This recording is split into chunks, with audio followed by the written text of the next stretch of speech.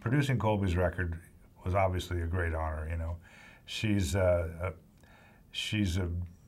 brilliant talent, and she's really a natural talent. She's just so good at what she does. She has and I kid her. I say, you know, you're the luckiest kid in the world. I said, you just open your mouth and gold flies out. You can just sing anything, and it just sounds so easy.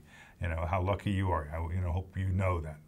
I remember I did the second record, and the whole record kind of landed in my lap for political reasons. And the day before I was starting, I was thinking, what am I doing? Producing my daughter's record. I haven't had a hit in a long time, and I can't afford to take her down and make a mistake and not be hip. So I decided not to accept anything I did and pat myself in the back too early. I was going to be suspicious, always looking at, is this the best? Is this the best? And I just wanted to really scrutinize the second record and making sure that it was the best possible. It had all the newest licks and all the hippest styles, and that she was happy with everything. And I relied a lot on her feelings on what we were doing. And it's a great record.